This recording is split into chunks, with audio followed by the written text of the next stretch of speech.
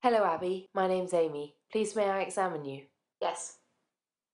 Stand behind the patient for the whispered voice test.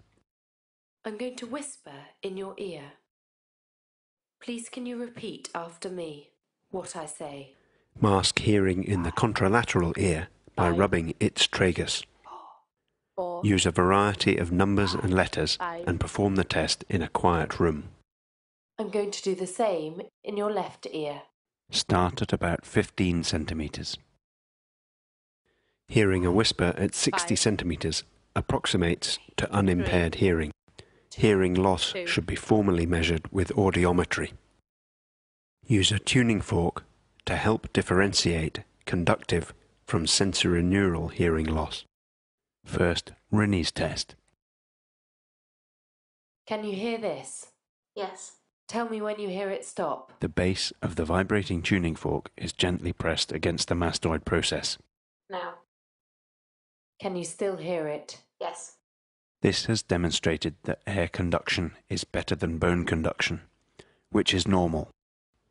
Air conduction relies on the function of the outer and middle ears. Again, can you hear this? Yes. Tell me when you hear it stop.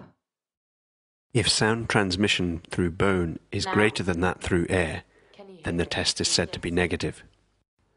This indicates conductive deafness. For Weber's test, you place the fork in the midline.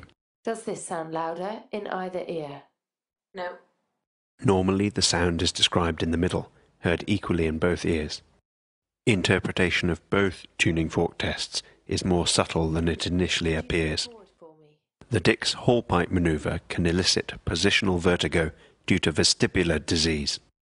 This requires a vigorous maneuver, so is not suitable for all patients. When the patient lies back, their head should overhang the edge. I'm going to lie you down rapidly and turn your head to the side. Please could you look straight into my eyes? The patient's head should extend 30 degrees beyond horizontal and rotate 45 degrees to one side. Do you feel dizzy or sick? No. Watch the eyes carefully for nystagmus. It may take 20 seconds for this or symptoms to occur. The pattern of response can differentiate between a lesion in the inner ear or central nervous system. Repeat the test, turning the head to the other side. Thank you.